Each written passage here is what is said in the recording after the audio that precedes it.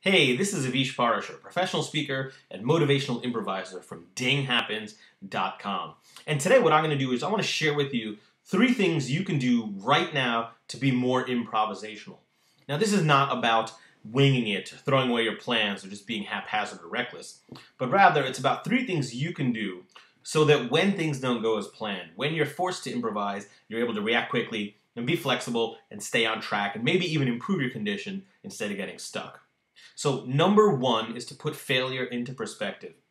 Failure is a part of improvisation, right? You might mess up, you're not sure what's going on, you're doing your best. However, too often failure paralyzes us. And that's because we never think it all the way through and ask ourselves, so what? So what? Yeah, you might lose the sale. You might make a fool of yourself. Something might go wrong. You might get in trouble. So what? Now, this is about perspective, not ignoring failure altogether, because failure is bad. It does have consequences, so it's not about being stupid. But really, if you lose the sale, that would be bad. But so what? It's in jeopardy anyways. You prospect harder, you find another sale. You make a fool of yourself. So what? You laugh about it. A week later, you'll be laughing about it. Put it in perspective. Improv is wrought with failure. The best improvisers take action anyways. Number 2, separate editing from creating. In order to improvise, you need to think of new ideas. You need to brainstorm. You need to be fast on your feet. The reason people struggle is because they start generating a new idea, they get creative, and immediately the mind kicks in and starts editing. Is that a good idea? That's not going to work. That's stupid.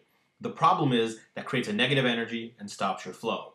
Your best bet to be more improvisational is separate the 2. Create. Generate a whole bunch of ideas. Don't stop to think whether any of those ideas are any good. Get them out of your head, onto a piece of paper, into an audio recorder.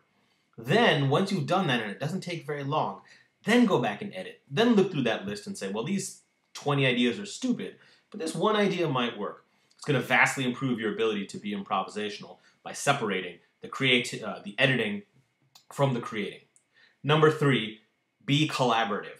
You don't have to do this on your own. In fact, the best improvisation in terms of improv comedy happens when people are really in sync working together. You don't have to figure it all out yourself. You just take the first step. When you need to improvise, say, well, here's something I think we could do. Then get help. Ask others for their input. Again, they don't need to come up with the whole answer themselves. They just need to build off of what you said, because that's going to give you a new inspiration. You build off of what they say. You piece together a new solution, which is true collaboration, because neither one of you would have come up with it yourself. It reduces the burden, it opens up your creativity because you're forced to work with someone else, and it truly helps you be improvisational because you're in new territory, building ideas very quickly, working as a team. So try those 3 things, start implementing those on a regular basis, even when things aren't going wrong, so you have the practice. Remember those 3 things again. Number 1, put failure into perspective.